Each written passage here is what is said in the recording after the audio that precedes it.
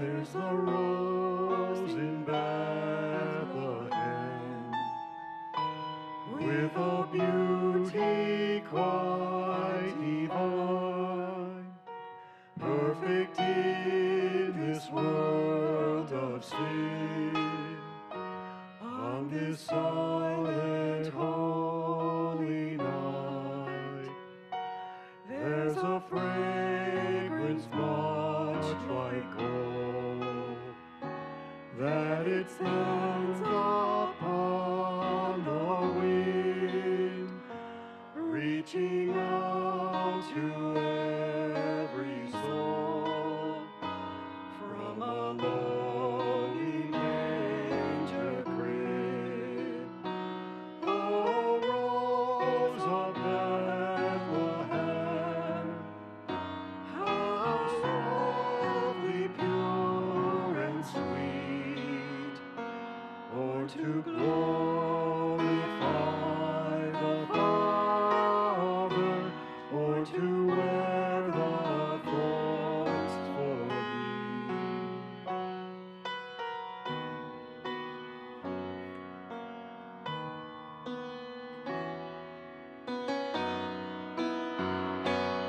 There's a rose in Bethlehem,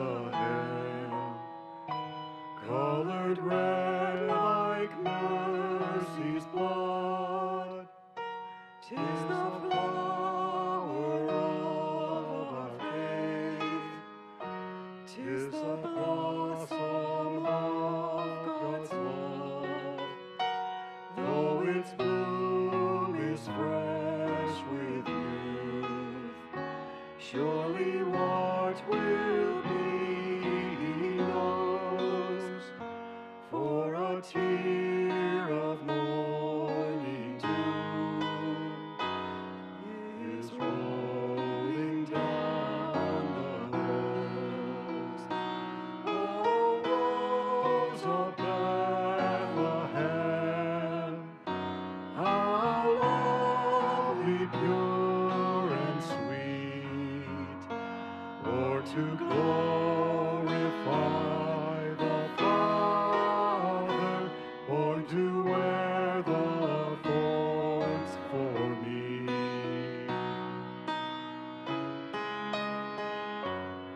There's a rose in Bethlehem with a beauty quite divine, perfect in this world of sin. On this silent holy night, oh, Rose of Bethlehem, how lovely, pure and sweet, or to glorify the Father, or to wear the thorns for me.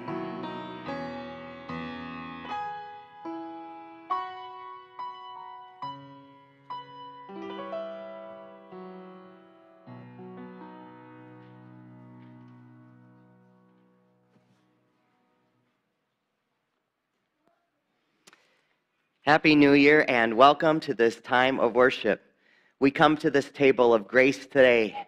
God feeds us with the bread of life. We're reminded He gives us grace and life. He sustains us and gives us reason to flourish. Welcome to all of you, to extended family as you're here with us, and visitors. My name's Pastor Chris, and welcome to Faith Church. It's wonderful you can worship with us today. I invite you to stand and receive God's greeting as we begin this new year and this time of worship. It all begins with God's grace. Receive it now. Grace to you in peace from God our Father and the Lord Jesus Christ, and by the power and the presence of His Holy Spirit.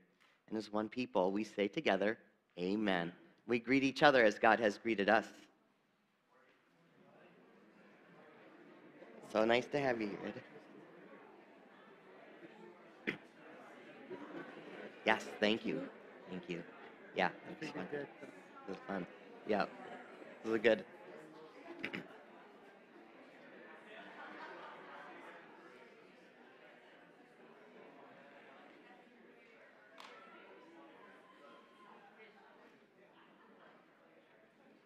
We hear these words that call us to worship from Isaiah 55.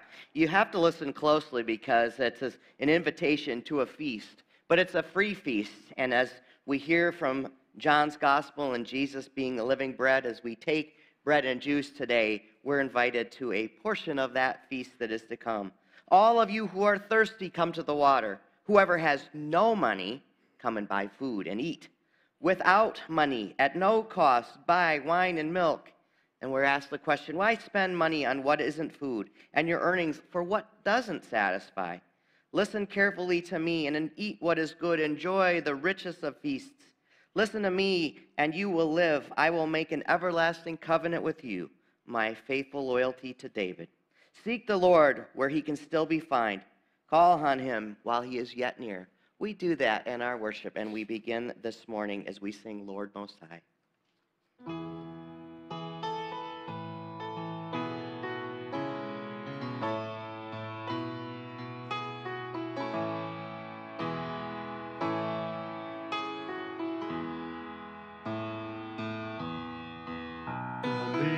Of the earth, from the depths of the sea, from the heights of the heavens, your name be praised. From the hearts of the weak, from the shouts of the strong, from the lips of all people, your song we raise, Lord, throughout the endless ages. You will be crowned with praises, Lord, Most High, exalted in every nation, sovereign of all creation, Lord, Most High, be magnified. Be magnified from the ends of the earth, from the depths of the sea, from the heights of the heavens, your name be praised. From the hearts of the weak, from the shouts of the strong, from the lips of all people, your song we praise, Lord, throughout the endless ages. You will be crowned with praises, Lord, Most High, exalted in every nation, sovereign of all creation, Lord, Most High, be magnified.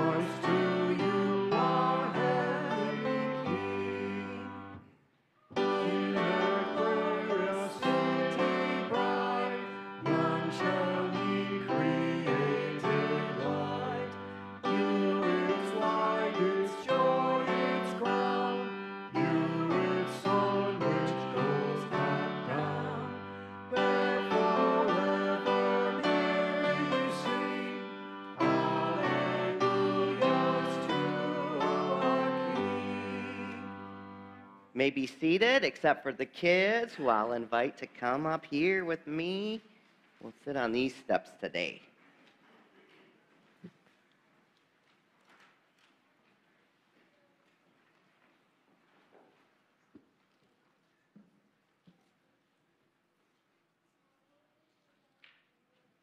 Happy New Year.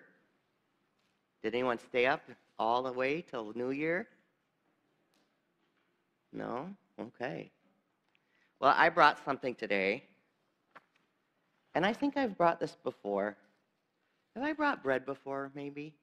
I know a while back I think I brought bread, but I can't remember. I'm getting old, and the years get too many. But I know we learned about give us today our daily bread, and we learned about praying for bread. Now today, and it's wrapped up in a little sandwich bag. I'll keep it there. I don't want to make a mess.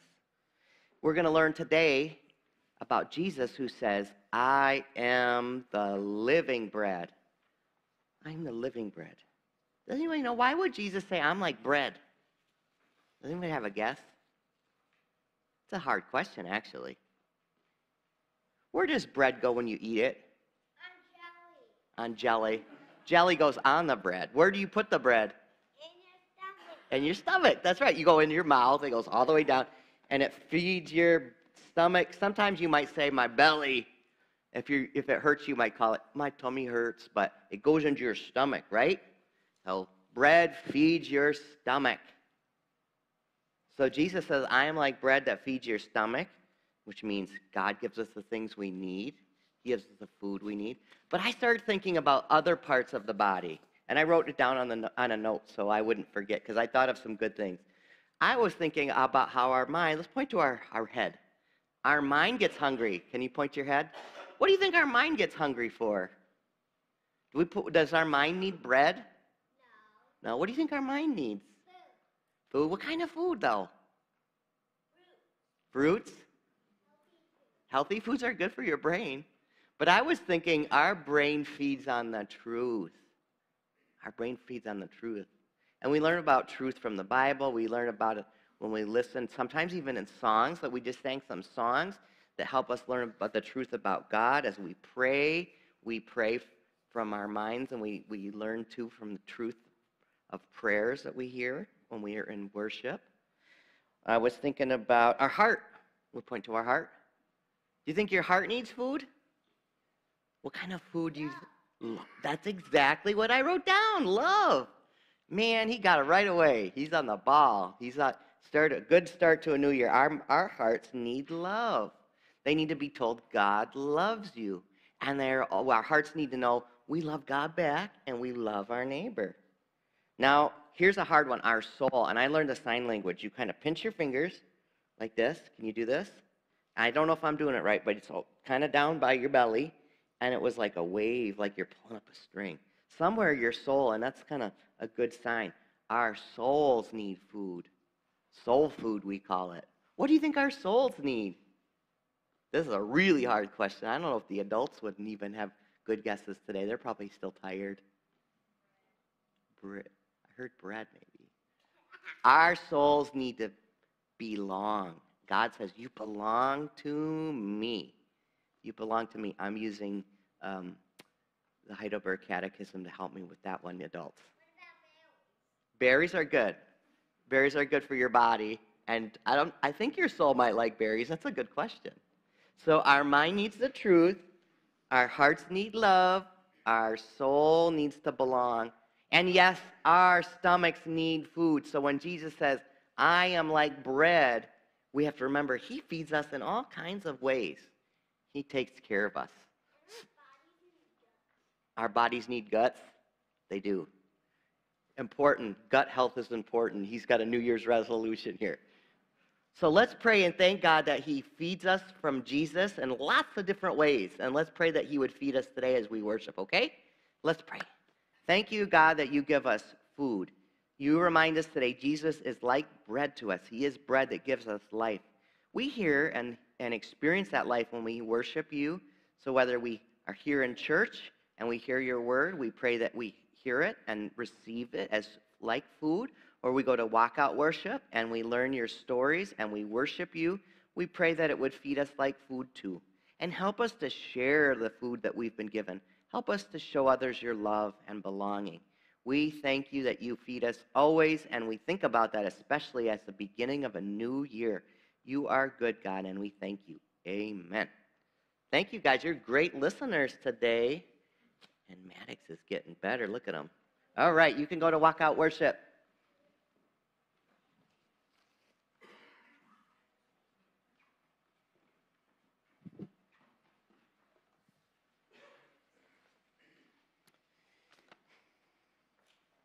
We begin a new year and a new sermon series. We did Revelation, and then we did Mark as we looked at Advent and Christmas. As we begin a new year, we're going to do the 7 I am statements. Those are found in God's word from John's Gospel. Today we look at the bread of life, and it's fitting as we receive bread at this table. It's a good way to begin a new year. Some of us might have made a resolution to cut carbs in the new year, but we think about what it means to have daily bread, and even more importantly, more enduringly, sort of to say, the bread of life in Jesus. Today we look at John 6, and we're going to jump in midway through, and let me just summarize. In John 6, verses 1 through 14, we hear a story that's pretty common to all the Gospels. Jesus feeds the 5,000. That's one of the signs in John's Gospel, and I'll talk about those in a minute. 7 I am statements, 7 signs. And then in verses 16 to 14 comes another sign. Jesus walks on water. So we get to verse 25, and it says they. They are the crowd. Jesus and the disciples have crossed the sea, and the crowd who has been fed, their stomachs are full, or at least partially full. They were from the day before. They're content, but they come seeking something else. It seems like they want more for their stomachs. And so we pick up the conversation in John 6, verses 25, and I'll read to verse 51. When they found him on the other side of the lake, they asked him, "Rabbi, when did you get here?" Jesus answered, "Very truly, I tell you that you are looking for me, not because you saw the signs that I performed, but because you ate the loaves and had your fill. Do not work for food that spoils, but for that endures to eternal life, which the Son of Man will give you. For on him God the Father has placed his seal of approval." And then they asked him, "What must we do to do the work God requires?" Jesus answered, "The work of God is this, to believe in the one he has sent." So they asked him, "What sign will you give that we may see and believe you? What will you do? Our ancestors ate manna in the wilderness, and it is written, he gave them bread from heaven to eat." Jesus said to them, "Very truly, I tell you, it is not Moses who has given you the bread from heaven, but it's my Father who gives you the bread from heaven. For the bread of God is the bread that comes down from heaven and gives life to the world." "Sir," they said, always give us this bread." Then Jesus declared, "I am the bread of life. Whoever comes to me will never go hungry, and whoever believes in me will never be thirsty. But as I told you, you have seen me, and you still do not believe. All those the Father gives me will come to me, and whoever comes to me, I will never drive away. For I have come down out of heaven, not to do my will, but to do the will of the one who has sent me. And there is the will of him who sent me, that I shall lose none of those he has given me, but raise them up at the last day. For my Father's will is that everyone who looks to the Son and believes in him will have eternal life, and I will raise them up on the last day." At this, the Jews began to grumble about him, because he said, "I am the bread that has come down from heaven." They said, "Is this not Jesus, the son of Joseph? whose father and mother we know, how can he now say, I have come down from heaven? Stop grumbling among yourselves, Jesus answered. No one could come to me unless the Father who sent me draws them, and I will raise them up on the last day. It is written in the prophets, they will be taught by God. Everyone who has heard the Father and learned from him comes to me. No one who has seen the Father except the one who is from God. Only he has seen the Father. Very truly I tell you, the one who believes has eternal life. I am the bread of life. Your ancestors ate manna in the wilderness, yet they died. But here is the bread that comes down from heaven, which anyone may eat and not die. I am the living bread that has come down from heaven. Whoever eats this bread will live forever. This bread is my flesh, which I give for the life of the world. May God bless this reading of his word today.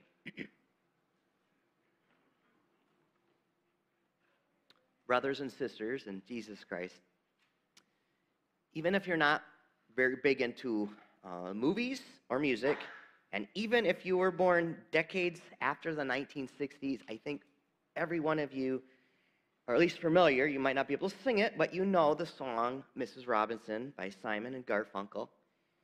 One of the many memorable lines in the song, and maybe you could sing it, I'm not going to try. Where have you gone, Joe DiMaggio? A nation turns its lonely eyes to you. What's that you say, Mrs. Robinson? Joltin' Joe has left and gone away. Now this line raised far more questions than I imagined it did. First of all, one time Paul Simon was on the Dick Cavett show, and Mickey Mantle happened to be on the show at the same time. So the Mick asked him, hey, why did you use Joe DiMaggio and not me? Paul Simon's answer to the Yankee star was simple. Wrong amount of syllables. But more interesting was the time that Paul Simon met Joe DiMaggio. Now, the story goes they came to a restaurant together. I don't know if they just happened to be there or if it was arranged, but they sat down in a restaurant. And Joe asked him, what do you mean? Where have I gone? I haven't gone anywhere. I'm still around. And this is kind of funny and a little bit sad. He said, I'm selling Mr. Coffee machines. I'm the spokesman for Bowery Savings, and I haven't gone anywhere.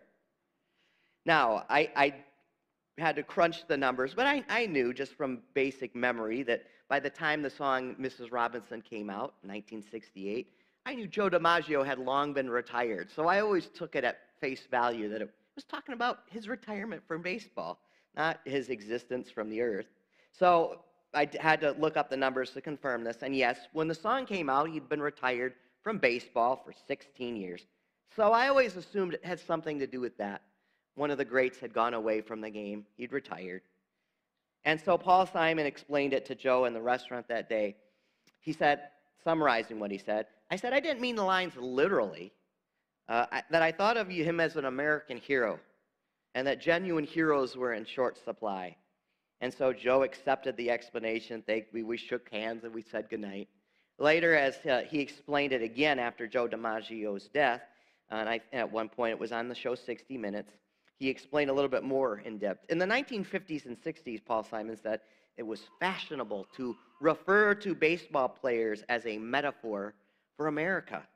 And DiMaggio represented the values of America, excellence and the fulfillment of duty, because he often played through injury, with an implied purity of spirit, an off-the-field dignity, and even a private life. When Paul Simon told this story on 60 Minutes, he told then Mike Wallace, obviously, Joe DiMaggio, he said with a wry smile, isn't used to thinking of himself as a metaphor. Now, most of us probably wouldn't think of ourselves metaphorically. I'll give an example in a minute, but we usually take things at face value when it comes to our lives. Or when somebody asks us what we do, we give a straight answer. We don't give some obscure metaphorical answer that they're like, what? But when it comes to Jesus, we're pretty used to him as a metaphor. The Bible talks this way, notably John's Gospel. The I am statements, we'll look at all of them. 6 out of 7, maybe all 7 are metaphors. One of them, I think the resurrection, I'm the resurrection, that's a metaphor, but I think that's literal too. I think you could say there's some metaphor there. But if you think about it, almost all these are metaphorical in a way. And so we're used to this. You probably have a general idea. I hope you learn something new or we apply it in fresh ways. But my point is, we're used to Jesus as a metaphor. We take it for granted. It's the hindsight is 2020 thing. When people would hear Jesus, as you heard today, it raised a lot of confusion. What in the world are you talking about? This makes no sense. This sounds like blasphemy. Hey, why does he say this? That's Mary and Joseph's son. He's not from heaven. What do you mean, bread?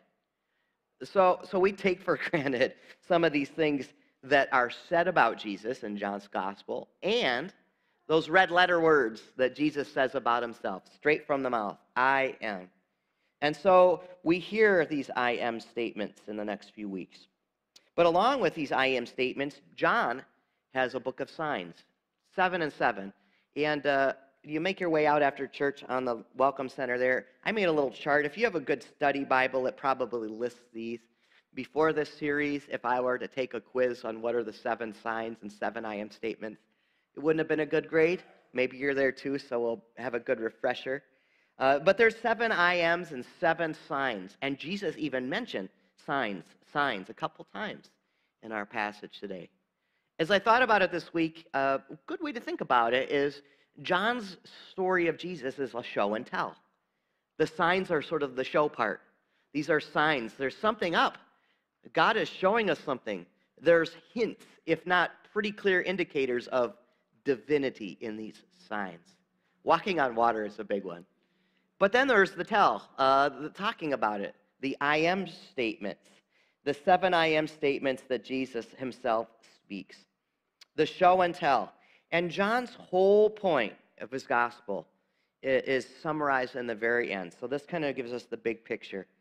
You might remember this memorable conclusion at the end of John's gospel, and it made you wonder. Jesus performed many other signs, it says, and in the presence of his disciples, which are not recorded in this book. But these are written that you may believe that Jesus is the Messiah, the Son of God, and that by believing you may have life in his name. Makes you wonder what some of those other ones were. But John's goal is clear, that the world may know that this is Jesus, and Jesus is the Messiah, and the Messiah is the Son of God. That's the goal that John has in telling this story. One thing I came to appreciate as I thought of these is that Jesus is like a good writer. If you ever had to write anything, and some of you have, it's been a while, but you probably remember the advice, the axiom, show, don't tell. And Jesus, of course, does both, but the showing, the signs lead the way. So by the time we get to this very first I am statement, there's been 5 signs already, 2 of which I just summarized. He feeds the 5,000. That's a sign. And then closely followed after it is the walking on water. That's a sign. 5 signs, and then he starts talking about I am. So this is kind of something that is fitting. We know, and you've heard probably me quote it. You know the quote. You've heard others preach this sermon. You might even have preached yourself, and probably using that line from St. Francis of Assisi. You probably could say it right now. Preach the gospel, it says, and when necessary, use words. So you've probably been told, and I want to reemphasize that, we lead by doing. We lead in terms of sharing our faith or telling people about Jesus. We lead by doing. And it was a good reminder to me, this is actually what Jesus himself does. He leads by doing and then talking. But it also makes more sense to have the doing precede the talking. It gives a context. It gives a story. So, of course, it makes sense if you're going to talk about the bread of life that you don't just do this sort of randomly. You do this after you've fed 5,000 people, after they've had food put into their stomachs. Then you talk about this bread they've been fed, and you expand upon it. Let me give an example that's kind of funny of talking metaphorically. If you go into our outer office and make a photocopy, you might notice in the window, there's a little sign, And somebody put this in there for Jan. I don't know if we ever found out who. It was a surprise. And it reads, Chaos Coordinator for Jan Burkham, our office administrator. Now, let's just say that if you were a new person in church and you saw Jan playing the piano and you came up afterward and maybe you like music or you're a piano player and thank you for playing the piano. My name's Tim. And you introduced yourself to Jan. And Jan just said to the person, well, good to meet you. I'm the chaos coordinator. You would have no idea what she's talking about. You would think that maybe people are fighting over who gets to play the piano, or there's some chaos in here that she manages, or maybe that she's the worship director. Well, that's actually Jennifer's job. But if you saw Jan in her office and saw her doing at least work, or just even sitting there, oh, that makes sense. This is a good description of what she does. So Jesus has shown, I give you food in abundance. I've given you a lot of bread from a little bit of bread. And of course, this feeding, and I didn't read that part, I summarized the first 14 verses. We're pretty familiar with that story. It reminds them what we heard in our passage. This is a little bit like another story. This is a little bit like when manna came to us from heaven, right? The Israelites, that word manna meant, what is this? Literally in Hebrew, because they were so surprised by this. Where's this gift coming from? And enough would come each day. And so they're filled in the wilderness, and they think this is kind of familiar. It's new to us, but familiar to our story. And then Jesus talks about this I am statement. This group, this crowd, well, they went the long way. They went the long way around the lake. And we heard Jesus kind of says, I know why you're here. You want more bread. You want more food. So they ask him, Rabbi, when did you get here? One way to think of this, and I hinted at it with the kids, other parts of us need filling, and other parts of us need food. So here we have bellies that are full. But if you think of hearts, they're not so full. The bellies are full of bread, but the hearts are sort of empty, at least empty to wonder. They've not had the bread for their hearts yet. And so basically Jesus says to them, you're only here because I've given you food for your belly. You missed the point of what I'm trying to show you. I think of that, I think it's from Corinthians, the food is their God, and they fill their stomach. And so Jesus is saying, you're leading with your stomach, and you're thinking with your stomach, and you're preoccupied with what can fill your belly. We might easily say that these people have it all wrong. Being short-sighted, though, I think is a good way of thinking of it. We do need food. We do need stuff for the stomach. And it's sort of typical in our relationship with God. As I thought about myself, I tend to worry about the physical needs I have. In other words, I feel my soul is okay. If you were to die today, that question, well, I know my soul's in good hands. I don't want to leave behind my family, but I know I belong to Jesus, and I'm not worried about my soul. In some ways, I might say of all of us, we might neglect our soul. We take it for granted. What stresses me out is when a big unexpected bill comes. That's going to ruin my day and surprise me in a bad way. Or how are we going to pay for this? Look at this. Look at how much gas costs now. Ugh. So we worry about both, or we should. It's not like one or the other. But Jesus is saying there's more than just your stomach. There's more than just your physical needs. And I am giving you a much, much bigger feast, is what he's telling these folks today.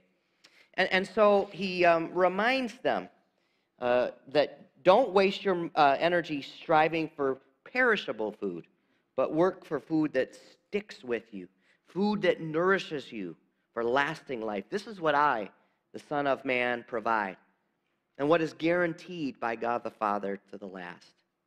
And so they hear that and they say, wait a minute, did he say there's more?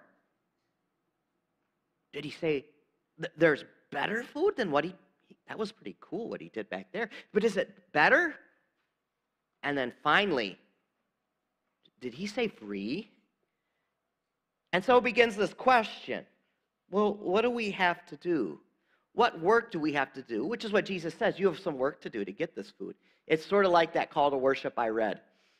Buy stuff, buy food with the money you don't have, And you're thinking, wait a minute, how can we buy when we don't have money? It's implied, and you have to listen. It's free. And that's kind of the dynamic here. But they start thinking, well, what work do we have to do then to get this really good deal? It's free, but there's something to do. And having to do something is kind of the way they've always done things. You know, we have that stereotype, and for some ways it's very true. They had to do a lot of stuff like the sacrificial system, or there were some pretty hard covenantal laws. I know I'm glad we don't have to keep. And we still take God's instruction, say the Ten Commandments, seriously, but not quite the same way that the Old Testament folks did. And so they're wondering, we've got to follow some rules. We've got to do some stuff to earn this, right? That's one of the ways they're thinking of it. Or maybe it's just far more practical, and we could relate. This sounds really good. Too good. Too good to be true.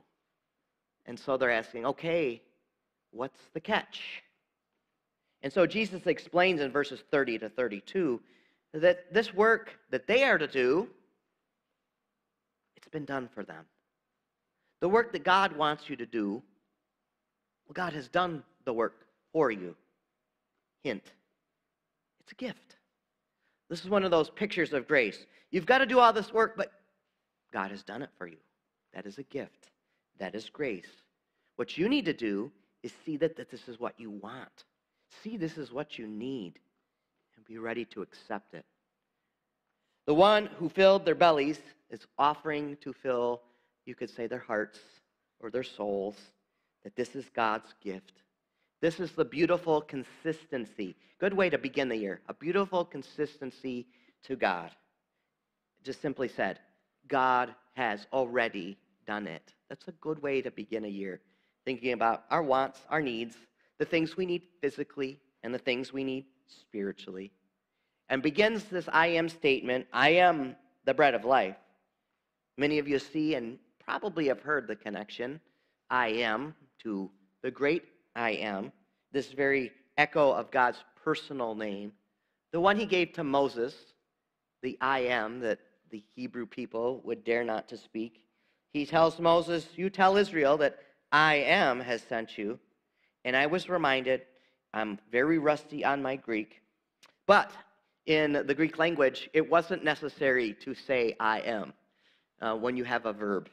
And they're highly inflected. So each verb has its own ending. So I or us or we, those kind of get smushed in to the conjugation of these verbs. So in other words, if you say I am, it's sort of language-wise going out of your way. It's emphatic. And so it's not an accident that Jesus is saying, I am. I am will jump out to these people. I am in a way that is fiercely reminiscent to Yahweh. He's saying basically, I'm Yahweh. The great I am of Abraham, of Isaac, and of Jacob, of creation. The God of the Exodus. The God who in Christ is reconciling the world to himself. Well, I am the bread of life. And whoever comes to me will never go hungry. And whoever believes in me will never go thirsty. So they had just seen, they had tasted by one of those signs. Their stomachs had been full. And now they come back the next day, still hungry. The one that they recognize, interestingly enough, I'm reminded, maybe you know this, Bethlehem means house of bread. So house of bread, the person from House of Bread now says, I'm the house, I am bread itself. The house of bread is the home to the bread of life. Another one of those surprises in the life of Jesus. And anyone who comes to me will never, ever be hungry and never, ever be thirsty again. Sort of a double negative, a double emphasis that God will do this. It won't happen. You won't go hungry. You won't go thirsty. Jesus is giving this first opportunity to work, to trust this message, but also trust the messenger by using this emphatic statement, you will never ever. Jesus gives and gives alone. It echoes what I read at the beginning of Isaiah 55. All who are thirsty, come to the water. Whoever has no money, come and buy food to eat without money, at no cost. Buy wine and milk. I like that invitation. We have nothing. We bring nothing to this table. You don't come to this table because, well, I know my theology good enough now. Or I've been good enough morally. Or hey, I'm a deacon or an elder, so I guess I deserve to come to this table. Or whatever you want to say to sort of boost your bank account. We come out of grace. We come out of need. We come with nothing and receive everything. In a way, you can say this invitation that we taste today is unlimited in its generosity. It's unlimited when you have nothing and never have anything, but are filled and never go empty. This is all a gift. Here's an illustration that I really like, and maybe it'll stick with us. After World War II, the number of hungry orphans in Europe was overwhelming to Allied troops who kind of did the cleanup work, you might say. Children were placed in camps where they could be well cared for, and most importantly, they could be fed. Those who were left in charge were surprised, unpleasantly, to see that the children, despite excellent care and despite getting food and enough food, were not sleeping well. They were overcome with anxiety and with fear, probably PTSD before we knew to call it that. Not that we understand all of it, but we have a better grasp now than they did then. But a psychologist who was a little bit ahead of things finally decided to try something unique. It seemed like a safe thing to test. Give each child a piece of bread to hold after he or she was put to bed. So go to sleep instead of with a teddy bear, with a piece of bread. Sleep with a piece of bread. The result of this experiment was somewhat astounding. Each child's demeanor changed, and the children started sleeping a whole lot better. They slept in peace, you might say. These orphans of World War II had to relearn. They had to sleep with this bread to overcome what was well grounded in their story, a scarcity of not having enough, of not having daily bread. They were anxious because they didn't know if there would be food the next day. You might say they struggled with provisions. Holding on to this bread brought to them peace. You might even use that biblical word you hear from the pulpit, shalom. It brought shalom to their exhausted souls. Now, I'm not sure I would recommend any of us need to take bread with us into the bedroom. But I've heard this metaphor applied, and I didn't know the story, and so now it makes a lot more sense as a practice of gratitude. So at the end of the day, for example, you can do this. Look back on the day and count the ways that God was physically providing or spiritually present. You can do this in kind of short order while you brush your teeth, or maybe this helps you fall asleep to bed and go to bed and sleep well, and you can thank God. There's some more structured ways to do this. There's even a spiritual practice, and I could print you out a copy from a spiritual disciplines handbook that if you're interested, and you can look online, I can direct you that way, that there's actually a structured way you can go about doing this, an intentional way, but I think you get the picture, that you look back and you hold with gratitude the ways in which God tangibly brings life. Bread, as it's always talked about in the Bible, is a both and, physically and spiritually. It's always both. The Heidelberg Catechism, when you might remember, we did the Lord's Prayer, and you pray for daily bread. It reminded us, the explanation is that when we pray this, we are praying that we depend completely for God for everything it says we need, both physically and spiritually. It's both and. Reminds me of a Max Lucado quote.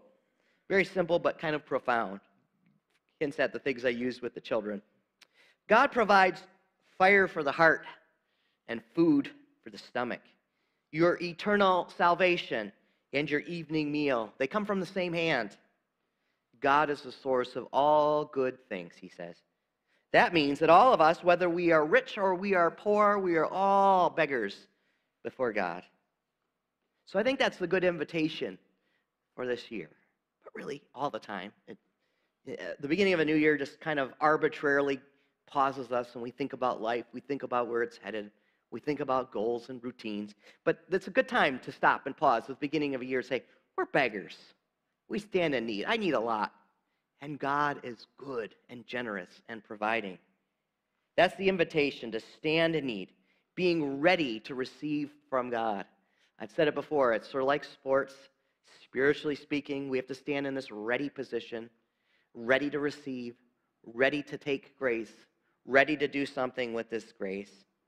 Now, just a little bit past our reading today, and I want to give one more image to kind of close this out. Jesus concludes, I am the living bread that comes from heaven, and whoever eats this bread will live forever. We heard that. And I will give this life through me. This is my flesh. Now, in verse 54, which is a little past where I read, Jesus says, whoever eats my flesh and drinks my blood has eternal life, and I will raise them up on the last day. An echo, a refrain of raising. But now, apparently, when Jesus is using this word, he says eat. When he says eat the whole time up until verse 54, it's a normal verb for eat, just how we think of eat. But in verse 54, when he says eat, what he's saying is apparently sort of like to chew with your mouth open. Very interesting, kind of funny image. Now, as a dad, this is when I go from the jovial, fun-loving pastor, Christian Noah. If there's open mouth eating at the table, I'd go to grumpy dad right away. I get like some of you who are probably, stop doing that. That's disgusting. Knock it off. I don't like open mouth eating. It's a bad habit. So I don't know what Jesus is talking about here. Eat with your mouth open. And I'm not going to tell you, do that while we have the Lord's Supper today. Chomp and slurp and eat with your mouth open. Don't do that. But it's kind of an interesting, maybe metaphor again. John, who likes metaphors, and Jesus too. And I don't know exactly what it means. But don't do this in the big circle for everyone to see. But I also say those words from Corinthians a lot when I'm at this table saying words. Whenever you eat this bread and you drink this cup, you're not only just taking stuff in for a little bit for your stomach, but mostly for your heart and soul. But, and that's not my words, but Paul's words to the Corinthian church and God's words to us, but you proclaim the saving death of the risen Lord until he comes again. So maybe we can say, and maybe it's a metaphor, don't do it literally, don't keep what you eat to yourself. I like this image. You want others to see this living bread. Don't get in this bad habit in this new year of eating with your mouth open. But take this bread of life and don't just keep it for yourself. Share this bread. Let others see so that the world may know, that others would see through you and the way that you maybe have a need, the way you stand, your ready posture, your standing in need of God and your capacity to receive from God. Maybe others would see this. They would see in a spiritual sense how you chew, that your mouth is open. Come to me and you will never go hungry. This must be held in tension with another thing Jesus also says. Blessed are those, in Matthew, blessed are those who hunger and who thirst. Now there's a difference between being hungry and hungering, between thirsting and being thirsty.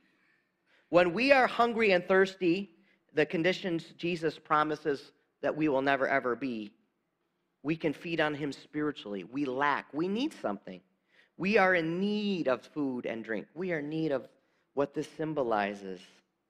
We aren't meant to think of Jesus' promise and commitment to that we will never be short of supply. So in a spiritual sense, we're trusting God for the good things, but we're hungering and thirsting for more. In other words, we stand in need. Always stand with an open mouth, ready to receive. The Old Testament prophets speak of hunger and thirsting for God's righteousness. Song of Songs is another kind of interesting book. Maybe I'll preach it one day. I haven't done it yet. But it talks about yearning at another level for the enjoyment of God, continuing to hunger and thirst. Here's a line that'll close us out from the life of Gregory, or the life of Moses by Gregory of Nyssa. He was a 4th century guy, and he described it this, and this was a great New Year's commitment. This is truly the vision of God, he says. Never be satisfied in the desire to see him. No limit to God can be found, nor is the increasing desire for the good to be brought to an end, because it's never satisfied. So it's that both and. We know that Jesus can satisfy, and yet we should always sort of be unsatisfied and wanting more and receiving more. So, Happy New Year. I am the bread of life, says Jesus. Whoever comes to me will never go hungry, and whoever believes in me will never go thirsty. People of God, what do you hunger and thirst for in your life? Amen. Let us pray. Our gracious God, we thank you for the life you give so freely, so graciously. So we pray that we would receive it and receive it well. Give us this life in Jesus Christ, the bread of life. Bless us as we receive it today. We pray in your name and for your glory. Amen.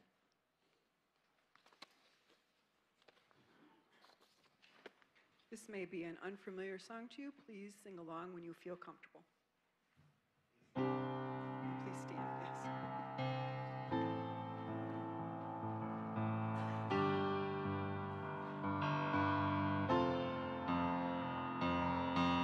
Hungry I come to you, for you know you satisfy.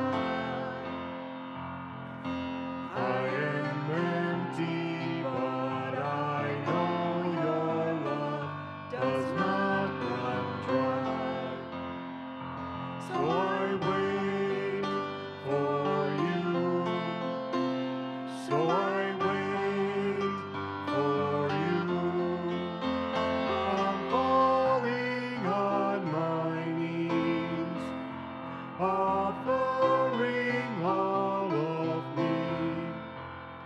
Jesus, you're all this heart is living for.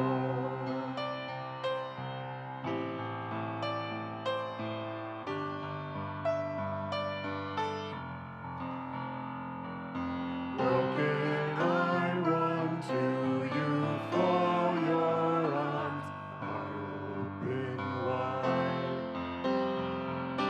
I am weary, but I know your touch restores my life. So I wait for you. So I wait for you. I'm falling on my knees, offering all of me. Jesus, you're all this heart is living for. So I wait for you. So I wait for you.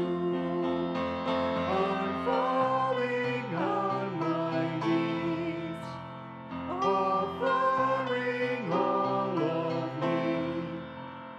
Jesus, you're all this heart is living for.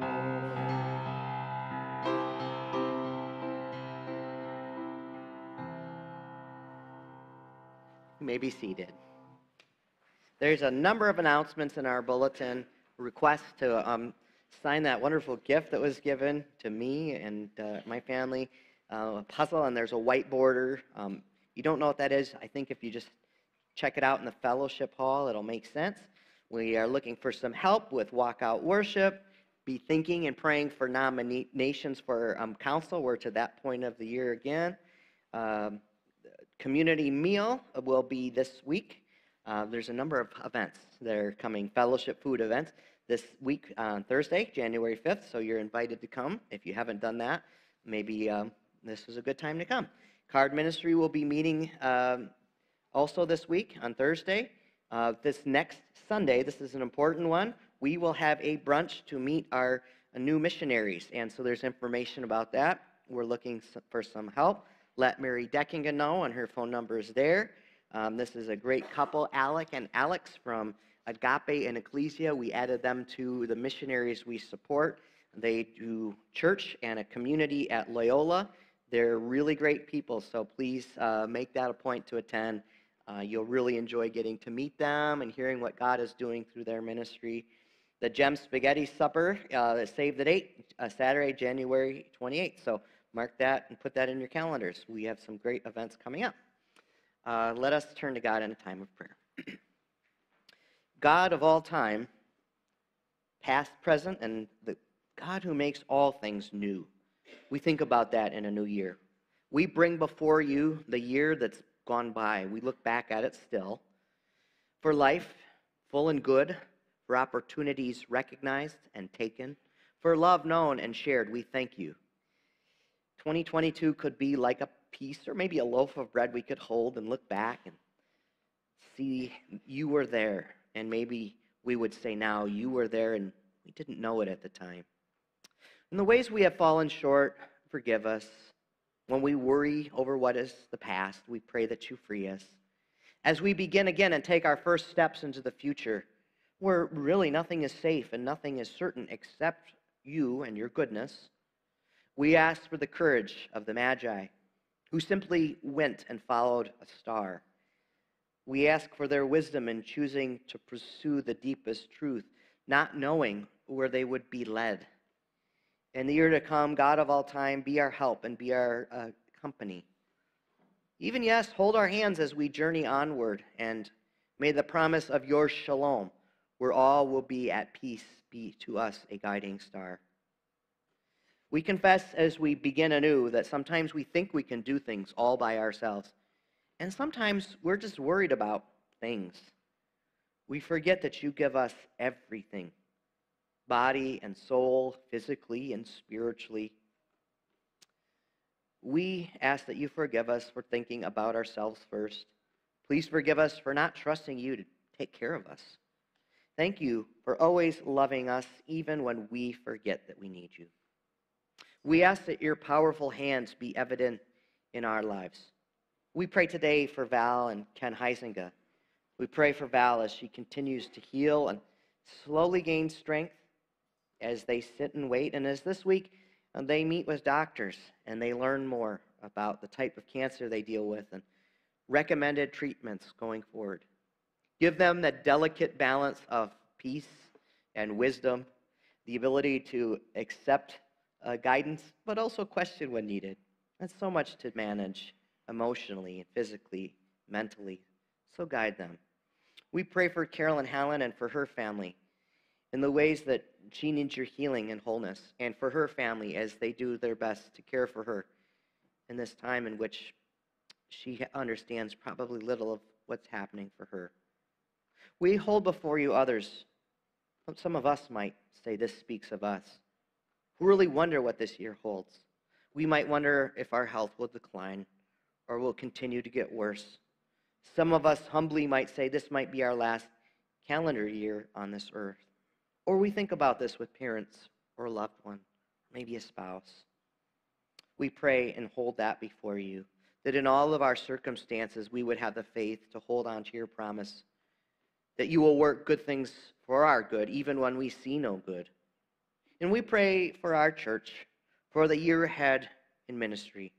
We begin to think about official things and structural things like elders and deacons. We thank you for those who are currently serving, those who have been faithful in serving in the past. And we pray that as we serve a year ahead, you will bless our efforts.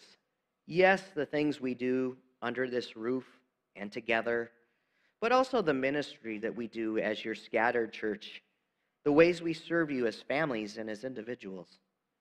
We pray that you'll not only bless us, that we would find it to be meaningful and joyful in our service, but to you be the glory in what we do and how we do it. Lord of time, at the beginnings and endings, give us good judgment to know what things to do for you in this new year, to grant the inner strength to finish the jobs we begin, so that we might fully know the joy of doing your will and your kingdom would come on earth. In this new year, we pray to live deeply with purpose, to live freely with detachment, to live wisely and with humiliation, to live justly with compassion, to live longingly with fidelity, to live mindfully with awareness, to live gracefully with generosity, to live fully with enthusiasm. Your grace goes with us and ahead of us and behind us, and so we thank you. Help us to hold this vision and daily renew it in our hearts, becoming ever more one with you and our truest selves in Jesus Christ. We pray this today and always in his name. Amen. The offerings that we'll receive and place those in the baskets on the way out will be for the Southwest Christian School, so may we give with thankful hearts.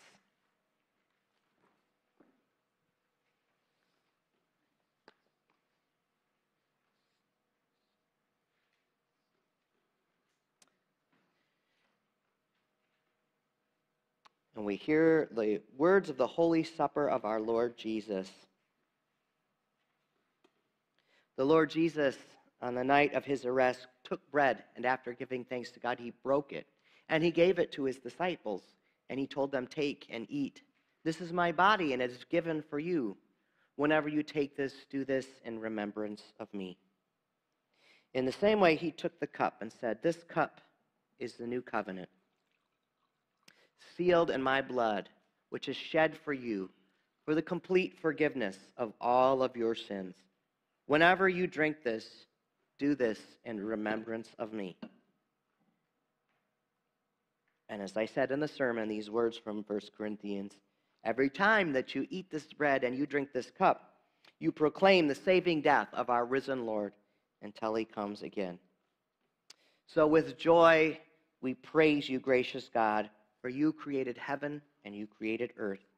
God, you made us in your image and you kept covenant with us even when we fell into sin. So we give you thanks as we take this for Jesus Christ, who by his life and death and resurrection opened up to us the way of everlasting life.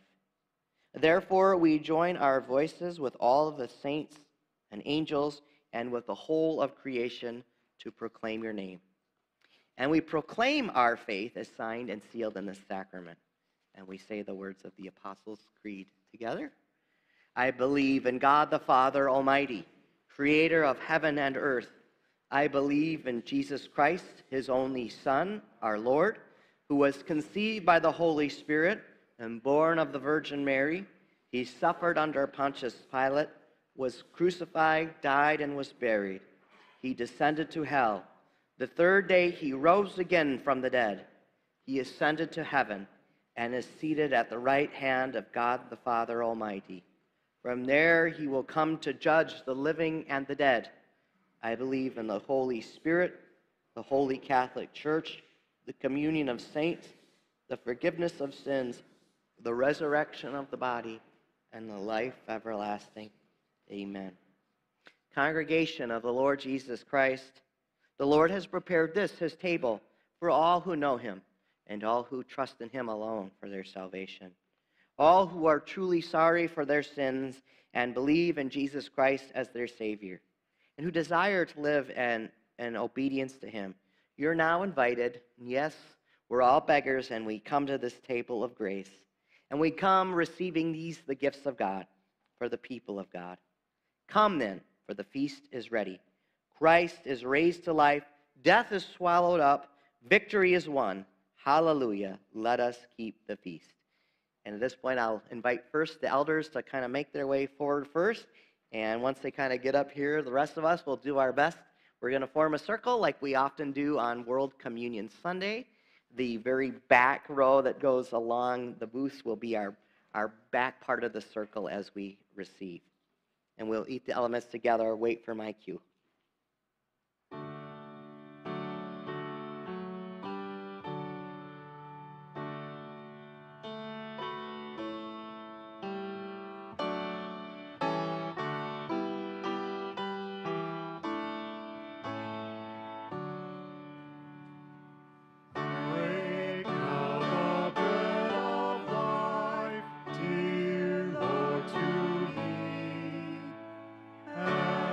Was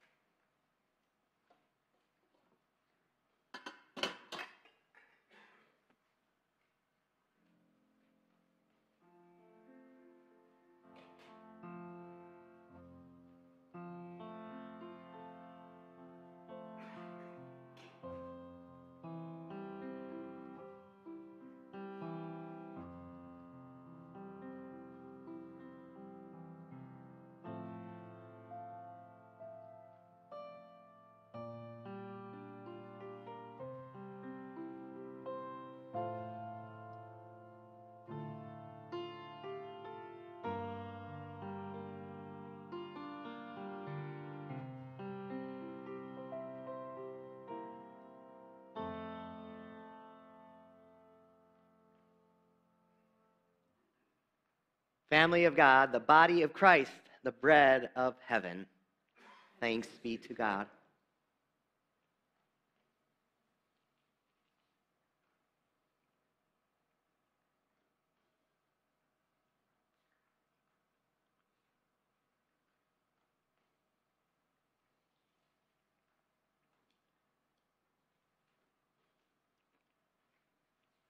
Brothers and sisters, the blood of Christ, the cup of salvation.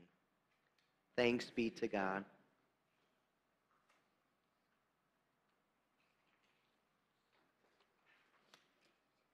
We respond.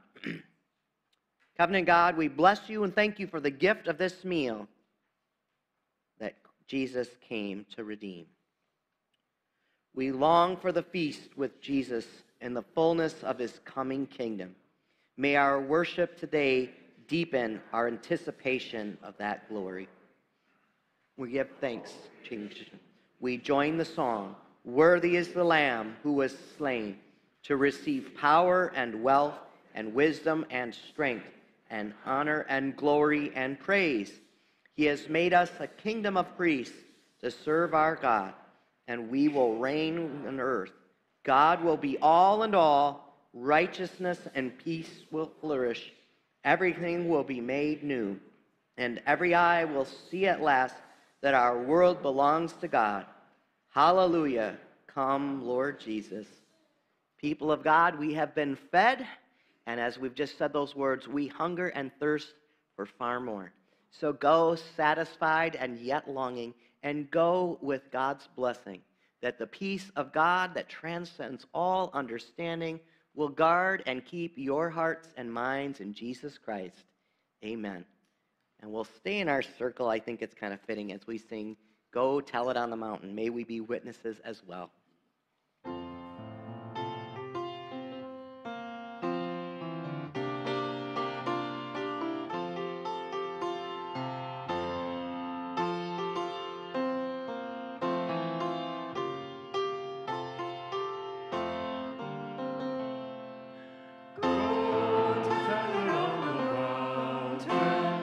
Over hills and everywhere, oh, tell it on